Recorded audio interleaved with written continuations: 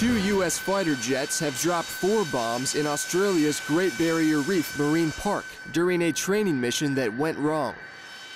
The jets from the 31st Marine Expeditionary Unit intended to drop the 500-pound bombs on a designated bombing range island, but were forced to abort the mission when hazards were reported in the area. Their planes quickly became low on fuel as they awaited instructions. They proceeded to unload the bombs as an emergency maneuver because their added weight made for an unsafe landing.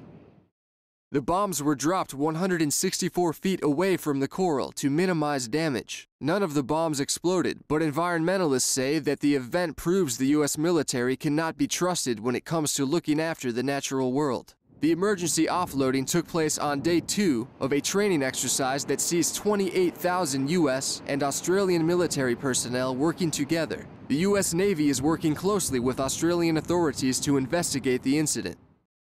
The Great Barrier Reef hosts the largest amount of coral structures in all marine life and stretches over 1,800 miles off the northeast coast of Australia.